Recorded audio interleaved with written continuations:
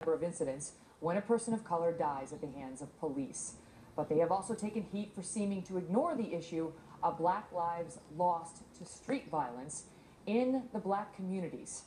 When protesters marched through St. Louis, angry over the shooting death of a young man who allegedly had pointed a gun at a police officer, a woman by the name of Peggy Hubbard took to Facebook to share a message that would get national attention.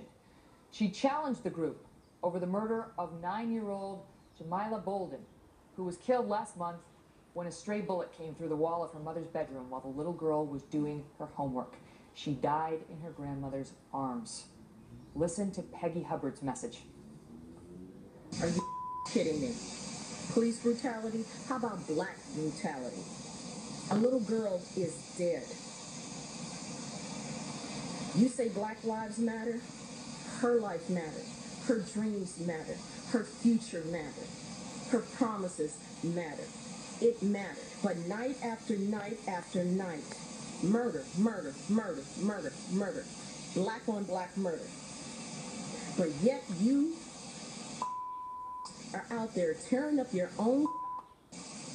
It's not your other people's for a criminal, for a thug. You're yelling at the police. You're shooting at the police. Police drops your ass. Oh, poor so-and-so. He died due to police brutality. 127 homicides later, y'all want to holler police brutality? Black people, you're a joke. You're tearing up communities over thugs and criminals. You think the police are out here for fun? You think they're out here for games? You shoot at them, they're going to shoot at you. That's just the realism of it. If you try to kill them, their job is to serve and protect, not serve and die.